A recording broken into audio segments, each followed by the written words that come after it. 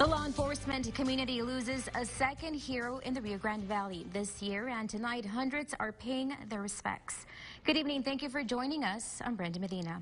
We started team coverage in Edinburgh, where an entire community is honoring the life of a fallen DPS trooper who was shot in the line of duty in April. Our Joanna Guzman joins us with more. Joanna?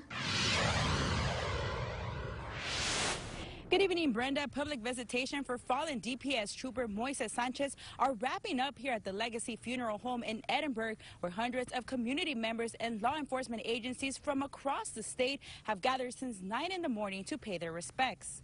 He was a very brave DPS officer.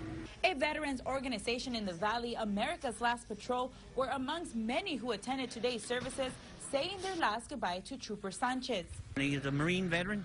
Not only a DPS officer, he served his country like all of us, like we do, and he deserved to be honored. The Dallas Police Department was also present after driving down to the valley to gift the DPS South Texas Honor Guard a flag as a symbol of respect. Trooper Sanchez's full uniform, including his badge and unit license plates, were on display right next to his Marine Corps uniform, which were surrounded by memories during his time in the military.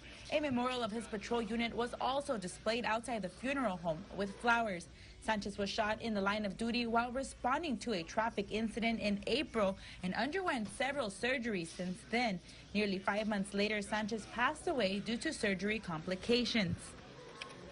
His law enforcement family says they will always remember him as a loving and hardworking man. In Edinburgh, I'm Joanna Guzman, Local 23 News.